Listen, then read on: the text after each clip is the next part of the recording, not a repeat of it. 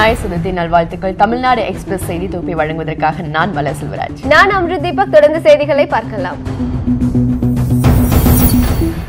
விநாயகர் சதுர்த்தியை முன்னிட்டு தமிழகம் முழுவதும் பல்வேறு இடங்களில் விநாயகர் சிலைகள் பிரதிஷ்டை செய்து வைக்கப்பட்டுள்ளன. சிவகங்கை மாவட்டம் காரைக்குடி அருகே பிள்ளையார்பட்டியில் உள்ள கற்பக விநாயகர் கோவிலில் சதுர்த்தி விழா களை கட்டியுள்ளது. சேலத்தில் 13 அடி உயரத்தில் அருகம்புல்லால் செய்யப்பட்டுள்ள பிள்ளையார் சிலையும் வைக்கப்பட்டுள்ளது. சென்னையில் 2500 விநாயகர் சிலைகள் பிரதிஷ்டை செய்யப்பட்டுள்ளன. இதேபோல் பல்வேறு இடங்களில் பல அடி உயரமுள்ள விநாயகர் சிலைகள் வைத்து பக்தர்கள் வழிபாடு நடத்தி வருகின்றனர். விநாயகர் சதுர்த்தியை முன்னிட்டு சென்னை தாம்பரம் அருகே 10,000 விநாயகர் சிலைகள் கண்காட்சிக்காக வைக்கப்பட்டுள்ளது. குரோம்பேட்டை ராதாநகர் பகுதியைச் சேர்ந்த கட்டிட உரிமையாளரான ஸ்ரீனிவாசன் என்பவர் ஒவ்வொரு வருடமும் விநாயகர் சிலைகளை பொதுமக்கள் பார்வைக்காக வைத்து வருகிறார். 108 விநாயகர் சிலைகள் துவங்கிய இந்த இலவச கண்காட்சி 12ஆம் வருடமாக இந்த வருடம் 10,000 விநாயகர் சிலைகள் கண்காட்சியாக வளர்ந்துள்ளது. இந்த கண்காட்சி இன்று முதல் வருகின்ற 23ஆம் தேதி வரை நடைபெறுகிறது. தமிழகத்தில் விநாயகர் சதுர்த்தியை முன்னிட்டு பூக்களின் விலை 4 மடங்கு வரை உயர்ந்துள்ளது. கோவை பூ மார்க்கெட்டில் கடந்த வாரம் 1 கிலோ 150 முதல் 200 வரை விற்பனையான மல்லிகை பூ இன்று 1000 ரூபாய்க்கு விற்பனை செய்யப்படுகிறது. இதேபோல கிலோ 150 ரூபாய்க்கு விற்கப்பட்ட ஜாதி மல்லி 800 ரூபாய்க்கு விற்கப்படுகிறது. திண்டுக்கல் மற்றும் நீலக்கோட்டை சந்தையில் 300 ரூபாய்க்கு விற்கப்பட்ட மல்லிகை பூ விநாயகர் சதுர்த்தியை முன்னிட்டு 1300 ரூபாய் வரை விற்கப்படுகிறது. இதேபோல் தருமபுரி பூக்கள் சந்தையில் கிலோ 100 ரூபாய்க்கு விற்ற ஊசி மல்லி குண்டு மல்லிகை பூ 600 ரூபாய் வரை விற்கப்படுகிறது. மகாராஷ்டிர மாநிலம் கராடி கிராமத்தில் சுற்றுச்சூழலை மாசுபடுத்தாத விநாயகர் சிலையை மக்கள் உருவாக்கியுள்ளனர்.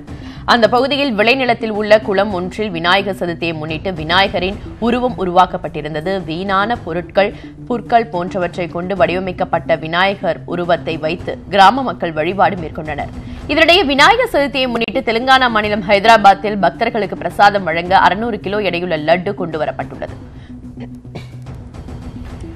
ஜெயலலிதா மரணம் தொடர்பாக துணை முதலமைச்சர் ஓ பன்னீர்செல்வம், லண்டன் மருத்துவர் ரிச்சர்ட் பீலே ஆகியோரிடம் விசாரணை நடத்துவதற்கு ஆறுமுகசாமி ஆணையம் திட்டமிட்டுள்ளது.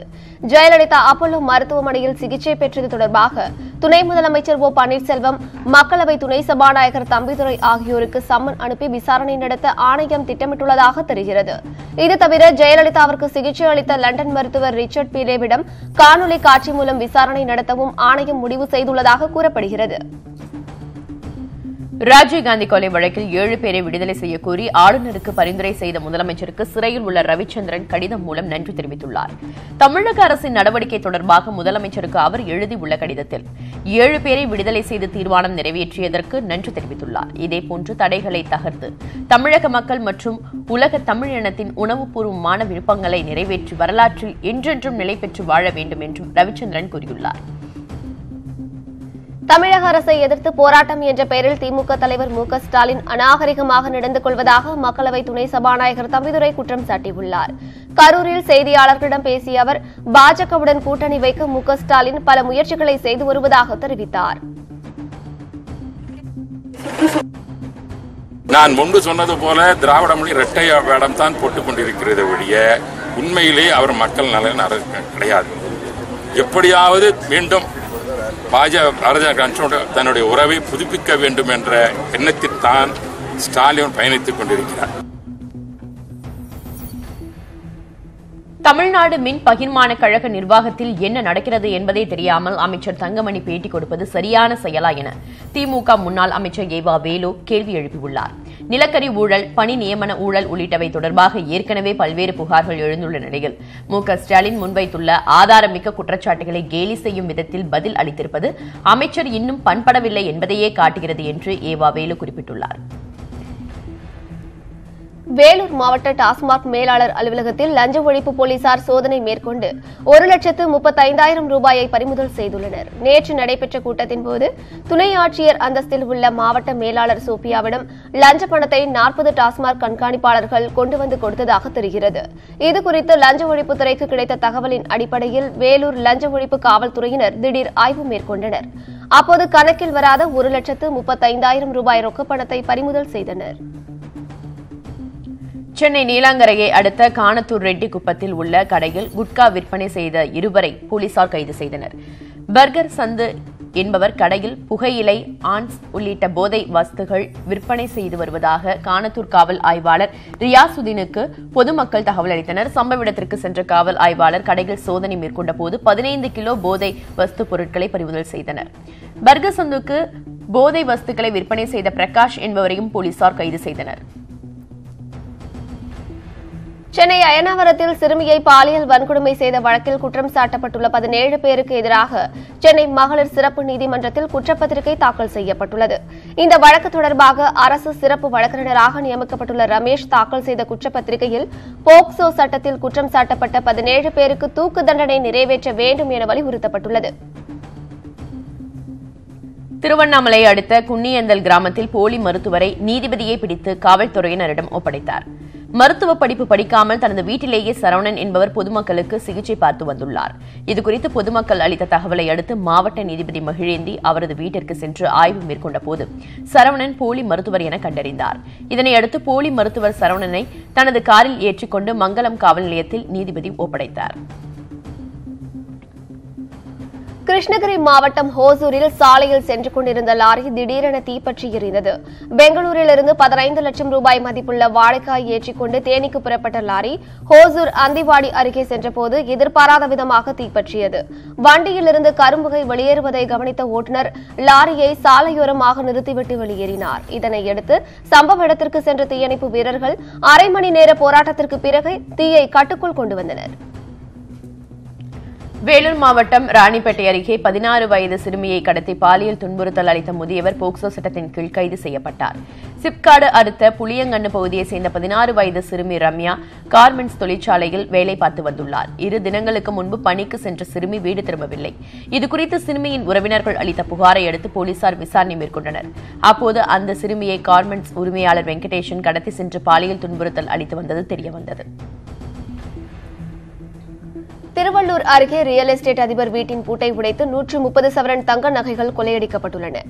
திருவள்ளூர் மாவட்டம் மபேடு அடுத்த பன்னூர் தோமையார் தெருவில் ரியல் எஸ்டேட் அதிபர் ஜான் பீட்டர் என்பவர் தனது வீட்டை பூட்டிவிட்டு கடைக்கு சென்றுள்ளார். அப்போது வீட்டின் பின்பக்க ஜன்னலை உடைத்து உள்ளே சென்ற கொள்ளையர்கள் பீரோவில் இருந்த 130 சவரன் தங்க நகைகள் மற்றும் 5 லட்சம் ரூபாய் பணத்தை கொள்ளையடித்து சென்றனர். இதுகுறித்து ஜான் பீட்டர் அளித்த புகாரை அடுத்து மபேடு போலீசார் சம்பவ இடத்திற்கு சென்று விசாரணை மேற்கொண்டனர். அரசு ஊழியர்களுக்கு விதிகளை தளர்த்தி பதவி உயர்வு வழங்கும் போது பாரபட்சம் காட்டக்கூடாது என தமிழக அரசுக்கு சென்னை உயர்நீதிமன்றம் அறிவுறுத்தியுள்ளது. கோவை மாநகராட்சியில் செயற்பொறியாளராக ஞானவேல் என்பவரை நியமனம் செய்து அரசு உத்தரவிட்டது. இதனை எதிர்த்து அவருடன் பீட்டராக நியமிக்கப்பட்ட பாபு உள்ளிட்ட 3 பேர் உயர்நீதிமன்றத்தில் வழக்கு தொடர்ந்தனர். வழக்கை விசாரித்த நீதிபதி SM சுப்பிரமணியம் ஞானவேலுக்கு பதவி உயர்வு வழங்கியது குறித்து ஆய்வு செய்து நகராட்சி நிர்வாகம் மற்றும் குடிநீர் வழங்கல் துறை செயலாளருக்கு உத்தரவிட்டார். கிருஷ்ணகிரி மாவட்டம் போச்சம்பள்ளி அருகே ஓட்டுநரின் கட்டுப்பாட்டை இழந்த கார் சாலையோரமாக இருந்த கிணற்றில் விழுந்த விபத்தில் 2 சிறுமிகள் உயிரிழந்தனர். தருமபுரி வீட்டுவசதி வாரிய குடியிருப்பு பகுதியைச் சேர்ந்த ராஜேந்திரன் தனது உறவினர்கள் 5 பேருடன் காரில் மற்றொரு உறவினர் வீட்டிற்கு சென்று கொண்டிருந்தார்.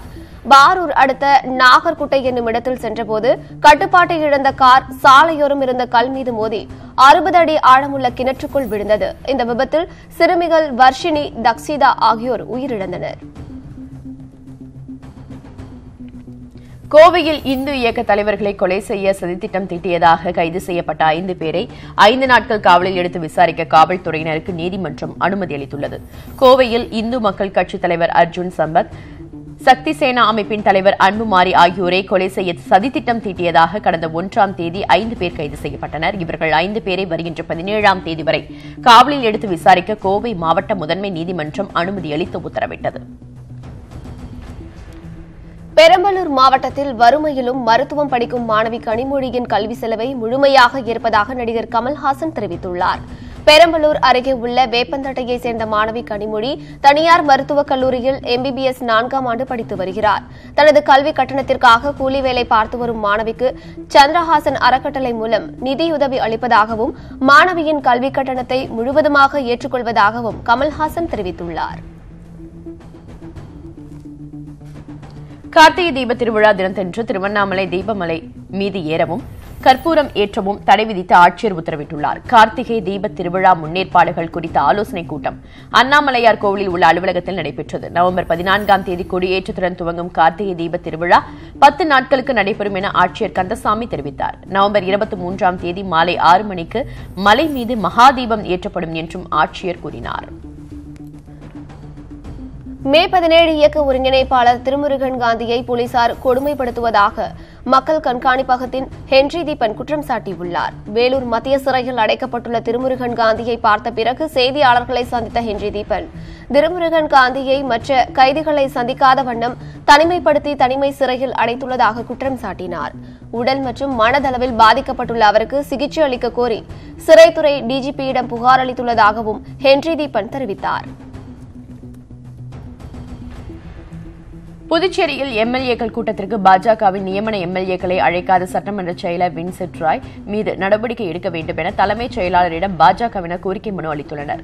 கடந்த 10ஆம் தேதி புதுச்சேரி சட்டமன்றத்தில் அனைத்துக் கட்சி எம்எல்ஏக்கள் கூட்டம் நடைபெற்றது. அந்த கூட்டத்திற்கு நியமன எம்எல்ஏக்களுக்கு அழைப்பு விடுக்கப்படவில்லை. இதனால் அதிருப்தியடைந்த பாஜக எம்எல்ஏக்கள் 3 பேரும் தலைமைச் செயலாளர் அஸ்வினி குமாரை சந்தித்து முறையிட்டனர். சேலம் மாவட்டம் ஆத்தூரை அடுத்த தம்மம்பட்டி, கெங்கவல்லி மற்றும் அதன் சுற்றுவட்டார பகுதிகளில் சுமார் 1 மணி நேரத்திற்கும் மேலாக கனமழை பெய்தது. 1 வாரத்திற்கு மேலாக வெயில் வாட்டி வதைத்து வந்த நிலையில் பலத்த மழை பெய்ததால் வெப்பம் தணிந்து குளிர்ச்சி நிலவியது. சில இடங்களில் சாலைகளில் வெள்ளப்பெருக்கு ஏற்பட்டதோடு தாழ்வான பகுதிகளில் மழைநீர் சூழ்ந்தது. இதேபோல் கொடைக்கானல் கீழ்மலை பகுதிகளான தாண்டிக்குடி, மங்கலம் கொம்பு, தடியன் குடிசை, கும்பையூர் ஆகிய இடங்களில் 2 மணி நேரம் இடியுடன் கூடிய கனமழை பெய்தது. அரசு நிலங்களில் இருந்து வெளியேற்றப்படும் ஒடுக்கப்பட்ட மக்களின் துயரங்களை புரிந்து கொள்ள நீதித்துறை அதிகாரிகள் மற்றும் நீதிகளுக்கு காலா திரைப்படத்தை திரையிட்டு காட்ட உத்தரவிடக் கோரி உயர்நீதிமன்றத்தில் மனு தாக்கல் செய்யப்பட்டுள்ளது. பெருங்களத்தூரில் உள்ள புறம்போக்கு நிலத்தில் 10 ஆண்டுக்கு மேலாக வசித்து வந்த 20 குடும்பங்களை வெளியேற்றிவிட்டு அந்த இடத்தை குடிசை மாற்று வாரியம் கையகப்படுத்தியுள்ளது. இதனால் பாதிக்கப்பட்ட தங்களுக்கு மாற்று இடம் ஒதுக்க கோரி அங்கு வசித்து வந்த ஸ்ரீதரன் என்பவர் தொடர்ந்த வழக்கில் காலா படம் திரையிடல் கோரிக்கை வைக்கப்பட்டுள்ளது. புதுக்கோட்டை மாவட்டம் அறந்தாங்கி அருகே மேல பெருங்காடு செல்வ விநாயகர் கோவிலில் விநாயகர் சதுர்த்தியை முன்னிட்டு 8ஆம் ஆண்டு மாட்டுவண்டி பந்தயம் நடைபெற்றது. 3 பிரிவுகளாக நடைபெற்ற இந்த போட்டியில் மதுரை, கம்பம், திருச்சி, தஞ்சாவூர் உள்ளிட்ட பல்வேறு மாவட்டங்களிலிருந்து வந்த மாடுகள் பங்கேற்றன. 52 இரட்டை மாட்டு வண்டிகளில் பந்தய இலக்கை நோக்கி மாடுகள் ஒன்றன் பின் ஒன்றாக சீறி பாய்ந்தன. வெற்றி பெற்ற மாட்டின் உரிமையாளர்களுக்கு தலா 20,000 ரூபாய் வரை பரிசு தொகையும் கோப்பையும் வழங்கப்பட்டது. நாட்டின் பொருளாதார நிலை குறித்து ஆய்வு செய்வதற்காக பிரதமர் நரேந்திர மோடி தலைமையில் அவசர ஆய்வுக் கூட்டம் வரும் 15ஆம் தேதி நடைபெறவுள்ளது. டாலருக்கு நிகரான இந்திய ரூபாயின் மதிப்பு வீழ்ச்சி, பெட்ரோல், டீசல் விலை தொடர் உயர்வு உள்ளிட்டவை இந்த கூட்டத்தில் முக்கியமாக ஆலோசிக்கப்படும் என கூறப்படுகிறது. மேலும் ஆந்திர, மேற்கு வங்கம் ஆகிய மாநில அரசுகள் பெட்ரோல், டீசல் மீதான கலால் வரியை குறைத்துள்ள நிலையில் மத்திய அரசும் கலால் வரியை குறைக்குமா என எதிர்பார்ப்பு எழுந்துள்ளது. நிதியமைச்சர் அருண்ஜேட்லியை சந்தித்ததாக தொழிலதிபர் விஜய் மல்லையா தெரிவித்தது குறித்து சுயேட்சையான விசாரணைக்கு பிரதமர் உத்தரவிட வேண்டும் என காங்கிரஸ் தலைவர் ராகுல் காந்தி கூறியுள்ளார். இந்த விசாரணை நடைபெறும் காலத்தில் ஜேட்லி பதவியிலிருந்து விலகியிருக்க வேண்டும் என்றும் அவர் வலியுறுத்தியுள்ளார். ஜேட்லி மீது விஜய் மல்லையா வைத்துள்ள குற்றச்சாட்டு மிக தீவிரமானது என்றும் ராகுல் காந்தி தெரிவித்துள்ளார். பண மதிப்பிழப்பு நடவடிக்கையின் போது ஜன்தன் வங்கி கணக்குகளில் செலுத்தப்பட்ட பழைய ரூபாய் நோட்டுகள் குறித்த விவரங்களை வெளியிடுமாறு ரிசர்வ் வங்கிக்கு மத்திய தகவல் ஆணையம் உத்தரவிட்டுள்ளது. இது தொடர்பாக தகவல் ஆணையத்தின் முறையீடு செய்துள்ள சமூக ஆர்வலர் சுபாஷ் அகர்வால் ஜன்தன் வங்கி கணக்குகளில் செலுத்தப்பட்ட பழைய ரூபாய் நோட்டுகளின் விவரத்தை தர ரிசர்வ் வங்கி மறுத்துவிட்டதாக குற்றம் சாட்டியிருந்தார். இதனையடுத்து அனைத்து சேமிப்பு மற்றும் நடப்பு கணக்குகளில் செலுத்தப்பட்ட பழைய ரூபாய்களின் மதிப்பை வெளியிட வேண்டும் என்றும் ரிசர்வ் வங்கிக்கு உத்தரவிடப்பட்டுள்ளது. வடகிழக்கு மாநிலங்களில் நடைமுறையில் உள்ள ஆயுதப்படை சிறப்பு அதிகார சட்டத்தில் திருத்தங்கள் மேற்கொள்ள மத்திய அரசு முடிவு செய்துள்ளதாக தகவல் வெளியாகியுள்ளது. தீவிரவாத அச்சுறுத்தல் காரணமாக ஆயுதப்படை சிறப்பு அதிகார சட்டம் வடகிழக்கு மாநிலங்களில் அமலில் உள்ளது. இந்நிலையில் பாதுகாப்பு படையினர் துப்பாக்கிச்சூடு நடத்த அனுமதி அளிக்கும் பிரிவை நீக்குவது குறித்து பரிசீலிக்கப்பட்டு வருவதாகவும் சூழலை பொறுத்து குறிப்பிட்ட பகுதிகளில் சிறப்பு சட்டத்தை திரும்பப் பெறவும் முடிவெடுக்கப்பட்டுள்ளதாகவும் தகவல் வெளியாகியுள்ளது. ரயில்வேயின் அனைத்து வழித்தடங்களும் விரைவில் மின்மயமாக்கப்படும் என ரயில்வே துறை அமைச்சர் பியூஷ் கோயல் தெரிவித்துள்ளார். பொருளாதார விவகாரங்களுக்கான அமைச்சரவைக் கூட்டம் பிரதமர் நரேந்திர மோடி தலைமையில் நடைபெற்றது. கூட்டத்திற்கு பிறகு செய்தியாளர்களிடம் பேசிய பியூஷ் கோயல் 13,675 கிலோமீட்டர் தொலைவுக்கான ரயில்வே வழித்தடங்கள் 12,134 கோடி ரூபாய் செலவில் விரைவில் மின்மயமாக்கப்படும் என்றும் இதற்கு அமைச்சரவைக் கூட்டத்தில் ஒப்புதல் வழங்கப்பட்டுள்ளதாகவும் அவர் கூறினார். தேர்தலுக்கான பணிகள் நிறைவடையாவிட்டால் தெலுங்கானா சட்டப்பேரவை தேர்தலை 4 மாநில சட்டப்பேரவை தேர்தல்களுடன் இணைத்து நடத்த முடியாது என தலைமை தேர்தல் ஆணையர் OP ராவத் தெரிவித்துள்ளார். INAS செய்தி நிறுவனத்திற்கு பேட்டியளித்த அவர், ராஜஸ்தான், மத்திய பிரதேசம், சத்தீஸ்கர் மற்றும் மிசோராம் ஆகிய மாநிலங்களில் சட்டப்பேரவை தேர்தலை நடத்துவதற்கான பணிகள் கடந்த 2 மாதங்களாக நடைபெற்று வருவதாக தெரிவித்தார். தெலுங்கானா சட்டப்பேரவை தேர்தலுக்கான பணிகள் முழுமையடையாவிட்டால் 4 மாநில தேர்தலோடு இணைத்து தெலுங்கானாவில் தேர்தல் நடத்த முடியாது என்றும் அவர் கூறினார். மக்களவை ஒழுங்குமுறை குழுவின் தலைவராக பாஜகவின் மூத்த தலைவர் அத்வானி மீண்டும் நியமிக்கப்பட்டுள்ளார். மக்களவை உறுப்பினர்களின் நன்னடத்தை தொடர்பான புகார்களை ஒழுங்குமுறை குழு விசாரிக்கும். நன்னடத்தை விதிகளை மீறி எம்பிக்கள் குறித்து இந்த குழு தானாக முன்வந்து விசாரணை நடத்தும். இந்த குழுவின் தலைவராக ஏற்கனவே செயல்பட்டு வந்த அத்வானியின் பதவிக்காலம் முடிவடையும் நிலையில் அவரை மீண்டும் மக்களவை சபாநாயகர் சுமித்ரா மகாஜன் நியமித்துள்ளார். விடுதலை புலிகளுக்கு எதிராக தான் இலங்கை ராணுவம் போர் நடத்தியதே தவிர அது தமிழ் மக்களுக்கு எதிரான போர் அல்ல என முன்னாள் இலங்கை அதிபர் ராஜபக்சே தெரிவித்துள்ளார். டெல்லியில் பாஜக நாடாளுமன்ற உறுப்பினர் சுப்பிரமணியன் சுவாமி தலைமையில் நடைபெற்ற கருத்தரங்கில் பேசிய ராஜபக்சே, தமிழ் மக்களுக்கு எதிராக ஒருபோதும் ராணுவ நடவடிக்கை மேற்கொள்ளப்படவில்லை என கூறினார். தீவிரவாதம் இலங்கையோடு நின்றுவிடவில்லை என்றும் அது இந்தியாவிற்கும் பரவி ராஜீவ்காந்தியை கொலை செய்தது என்றும் அவர் தெரிவித்தார்.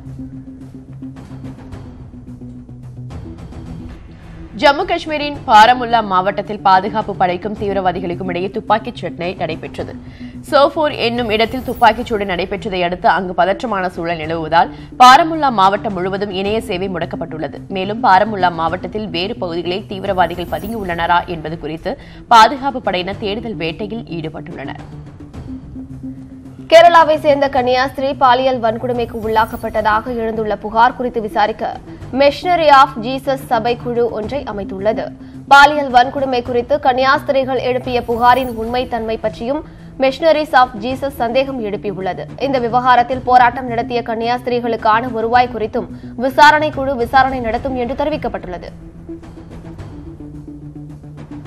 பாலியல் வன்கொடுமை வழக்கில் ஆயுள் தண்டனை விதிக்கப்பட்டு சிறையில் அடைக்கப்பட்டுள்ள சாமியார் ஆசாராம் பாபு ராஜஸ்தான் ஆளுநருக்கு கருணை மனு அளித்துள்ளார். கடந்த ஏப்ரல் 25ஆம் தேதி பாலியல் வன்கொடுமை வழக்கில் ஆசாராம் பாபுவுக்கு ஜோத்பூர் நீதிமன்றம் ஆயுள் தண்டனை விதித்தது. இதனை எதிர்த்து ஆசாராம் பாபு தாக்கல் செய்த மேல்முறையீட்டு மனுவை ராஜஸ்தான் உயர்நீதிமன்றம் இதுவரை விசாரணைக்கு ஏற்கவில்லை. இந்நிலையில் தனது வயதை கருத்தில் கொண்டு தண்டனையை குறைக்குமாறு அவர் அனுப்பியுள்ள கருணை மனு குறித்து ராஜஸ்தான் உள்துறை அமைச்சரிடம் ஆளுநர் அலுவலகம் விளக்கம் கூறியுள்ளது. MP மற்றும் MLAக்களுக்கு எதிரான வழக்குகள் குறித்த விவரங்களை அக்டோபர் 10ஆம் தேதிக்குள் சமர்ப்பிக்க வேண்டும் என 25 மாநில அரசுகள் மற்றும் யூனியன் பிரதேசங்களுக்கும் உச்சநீதிமன்றம் உத்தரவிட்டுள்ளது. இது தொடர்பான வழக்கை விசாரித்த உச்சநீதிமன்றம் கடந்த ஆண்டு நவம்பர் மாதமும் கடந்த ஆகஸ்ட் மாதமும் வழக்கு விவரங்களை தாக்கல் செய்ய உத்தரவிட்டும் 25 மாநிலங்கள் மற்றும் யூனியன் பிரதேசங்கள் தாக்கல் செய்யவில்லை என தெரிவித்தது. எனவே அடுத்த விசாரணைக்கு முன்பாக அனைத்து மாநிலங்களும் விவரங்களை தாக்கல் செய்ய வேண்டும் என உச்சநீதிமன்றம் உத்தரவிட்டது. பீமா கோரேகான் வன்முறை தொடர்பாக கைது செய்யப்பட்ட சமூக ஆர்வலர்கள் 5 பேரின் வீட்டுக் காவலை வரும் 17ஆம் தேதி வரை நீட்டித்து உச்சநீதிமன்றம் உத்தரவிட்டுள்ளது. சமூக ஆர்வலர்கள் 5 பேர் கைது செய்யப்பட்டதை எதிர்த்து வரலாற்று ஆய்வாளர் ரொமிலா தாப்பர் மற்றும் பொருளாதார வல்லுநர் பிரபாத் பட்நாயக் ஆகியோர் உச்சநீதிமன்றத்தில் மனு தாக்கல் செய்தனர். இதனை விசாரித்த உச்சநீதிமன்றம் அவர்களை வீட்டுக் காவலில் வைக்க உத்தரவிட்டது. பின்னர் வீட்டுக் காவல் கடந்த 12ஆம் தேதி வரை நீட்டிக்கப்பட்டது. ஒடிசாவில் பெண் ஒருவரை புலி அடித்துக் கொன்றதால் ஆத்திரமடைந்த கிராம மக்கள் வனத்துறைக்கு சொந்தமான படகுகள் மற்றும் சோதனை சாவடிகளுக்கு தீ வைத்தனர். அங்குல் மாவட்டத்தில் உள்ள சரணாலயத்திலிருந்து வெளியேறிய புலி ஒன்று குளத்தில் குளித்துக் கொண்டிருந்த பெண்ணை அடித்துக் கொன்றது. அந்த பெண்ணை காணவில்லை என தேடிக்கொண்டிருந்த கிராம மக்கள் அவரை சடலமாக பார்த்ததும் ஆத்திரமடைந்தனர். இதனையடுத்து வனத்துறையினரின் 5 படகுகள் மற்றும் சோதனை சாவடிகளுக்கு தீ வைத்தனர். இதுகுறித்து காவல் நிலையத்தில் புகார் அளித்த வனத்துறையினர் சரணாலயத்திலிருந்து வெளியேறிய சுந்தரி என்ற பெண் புலியை தேடி வருகின்றனர். விமானத்தில் பயணிகளுக்கு முந்திரி வழங்கப்படுவதை நிறுத்தியுள்ளதாக இலங்கை ஏர்லைன்ஸ் நிறுவனம் தெரிவித்துள்ளது. நேபாளத்தில் நடைபெற்ற பிம்ஸ்டெக் மாநாட்டில் பங்கேற்ற இலங்கை அதிபர் மைத்ரிபால சிறிசேனா இலங்கை விமானத்தில் நாடு திரும்பினார். அப்போது விமானத்தில் தனக்கு வழங்கப்பட்ட முந்திரி தரமற்றதாக இருந்ததாகவும் அதனை நாய் கூட சாப்பிடாது என்றும் தெரிவித்திருந்தார். இதுகுறித்து விளக்கம் அளித்துள்ள விமான நிறுவனம் அது துபாயில் இருந்து கொள்முதல் செய்யப்பட்டதாகவும் தற்போது பயணிகளுக்கு முந்திரி வழங்குவது நிறுத்தப்பட்டுள்ளதாகவும் தெரிவித்துள்ளது. சர்வதேச அளவில் தற்கொலை செய்து கொள்ளும் பெண்களில் 37 விழுக்காட்டினர் இந்திய பெண்கள் என தெரியவந்துள்ளது. தனியார் நிறுவனம் ஒன்று வெளியிட்டுள்ள ஆய்வறிக்கையில் 2016ஆம் ஆண்டு இந்தியாவில் 2,30,000 பேர் தற்கொலை செய்து கொண்டதாகவும் 1990ஆம் ஆண்டோடு ஒப்பிடுகையில் இது 40 விழுக்காடு அதிகம் என்றும் குறிப்பிடப்பட்டுள்ளது. இளைஞர்கள் இறப்புக்கான முக்கிய காரணமாக தற்கொலை அமைந்துள்ளதாகவும் அதில் தெரிவிக்கப்பட்டுள்ளது. இந்தியாவில் சராசரியாக 1,00,000 பெண்களில் 15 பேர் தற்கொலை செய்து கொள்வதாகவும் தற்கொலை விகிதம் திருமணமான பெண்களிடையே அதிகமாக காணப்படுவதாகவும் தெரிவிக்கப்பட்டுள்ளது.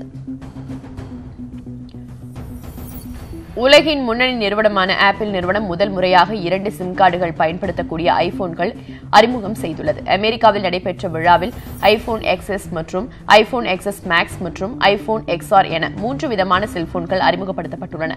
5.8 இன்ச் மற்றும் 6.5 இன்ச் என இருவித அளவுகளில் கிடைக்கும் புதிய iPhone apple A12 bionic 7nm chipset மூலம் இயங்குகிறது.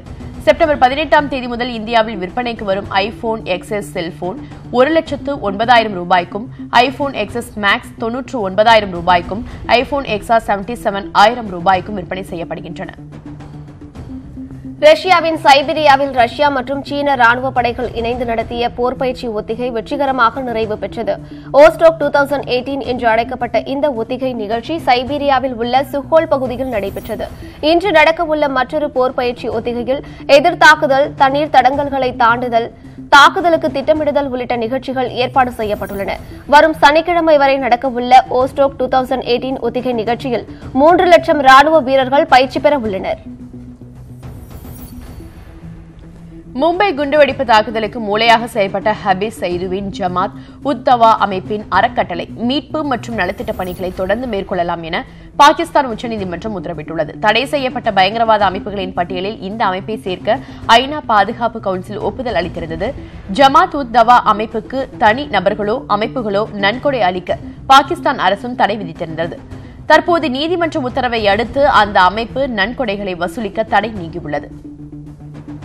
தெற்காசிய கால்பந்து இத்துடன் தமிழ்நாடு எக்ஸ்பிரஸ் செய்தி தொகுப்பு நிறைவு பெறுகிறது. செய்திகளை விரிவாக தெரிந்து கொள்ள www.tamil.news18.com என்ற இணையதளத்தை பாருங்கள்.